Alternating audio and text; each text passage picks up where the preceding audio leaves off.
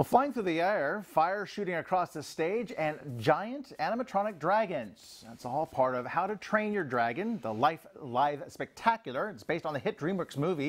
And we welcome to the studio the actor who plays the lead character, Hiccup. Well, the actor's name is Riley Minor, and he's here. And you're all, we noticed that you're all dressed up in the costume of the day. Yep. They checked this out to you, apparently, to wear out to Denny's or wherever you want to wear it. Yeah, you know, just when I want to, be Hiccup. Be Hiccup, and you are Hiccup. Tell us a little bit how that is. You had, obviously, the opportunity to be able to watch the movie first before you played the character. That's kind of a benefit, right? Yeah, it actually was a funny story. I took my brother and sister to see it when it was in the movie theaters, like before I even knew about this job. I took them there as a thank you to my mom. My mom did something for me, so I took my brother and sister. I was like, oh, I have to go see this children's movie with my brother and sister. And I went, and I loved the movie, and I was like, oh, this is great. I love this. And then when the audition came up, I was like, well, I have to go. I would love to play Hiccup in the How to Train Your Dragon live spectacular. Lots of acrobats, though. Lots of acrobatics, I should say. Yeah. There's a lot of moving around, and as we'll show you with the video that we're about to run, a lot of different movements. And this is the stage show here, not the movie, and just look at the visuals here. And you folks are moving around quite a bit.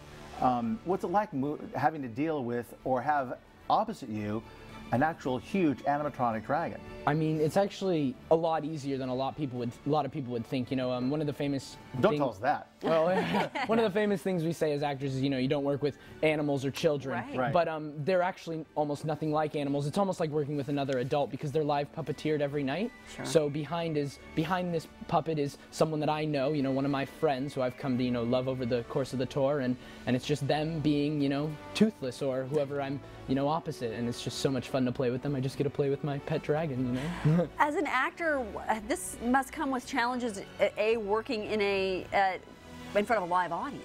There's no retakes, there's nothing like that. No. Do you like the benefit of that better, or? Yeah, I mean, I've mostly stuck to live performing for most of my career. I've done a little bit of, behind camera, but most of it has been live, and I've always loved live theater. It's always wonderful to get the energy from the audience, especially in this show, because we have, 5,000, 6,000 people in the audience that are giving all their energy back to you while you're flying over the arena. It's an amazing feeling. It's exhilarating. Well, and Ann touched on a good point, too. Not only is this a live show, but this is different than just the proscenium of a stage where you're playing to 1,700 people in front of you. Yeah. These are in arenas where you have people all around you. This is like playing in the Coliseum. Yeah, it's unlike anything I've ever done before, really. It's perform in arenas in like a live show sort of sense. It's something, a challenge that I worked with the director on quite a bit, and working with playing to, all the different audiences on every single side and angle. Speaking of that, how are these dragons? Can you describe what it is to work with these dragons and describe the dragons themselves? A lot of kids don't know about the show yet. I mean, the dragons are incredible. The machinery behind them and the technology behind them makes them so real and so lifelike. It's just like they're right there in front of you. And I mean, some of them have like 50 feet long wingspans. One of them's the size, just his head and neck are the size of a blue whale. They're massive, and they're all live puppeteered every single night. And I get to play with them on the stage and act with them, and it's been an incredible experience. And while you're doing that, you have these huge dragons in front of you, and you may hear an audience member behind you react. Yeah. Can you react to the audience member behind you? Yeah, I mean, that's one of the wonderful things about our show, is that we're really interactive with the audience. We bring them into the story. We constantly ask them, how they're doing, and I constantly, make sarcastic remarks to the audience and stuff like that. So there's a lot of bringing them in to the story with us, not just performing on stage. And for those who don't know, can you tell us a little bit about what's the story between Hiccup and Toothless? It's a story of a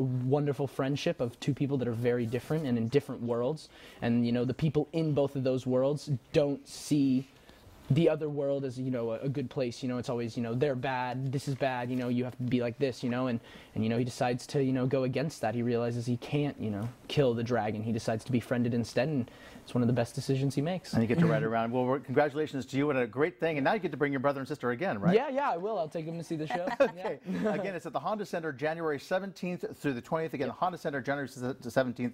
Riley Minor, thanks very much. Congratulations to you. Of course. And congratulations to Hiccup and Toothless, too, right? Oh, thank you so much. Yes, of course. We'll see you then. Looks like a good show. Thanks a lot. Okay.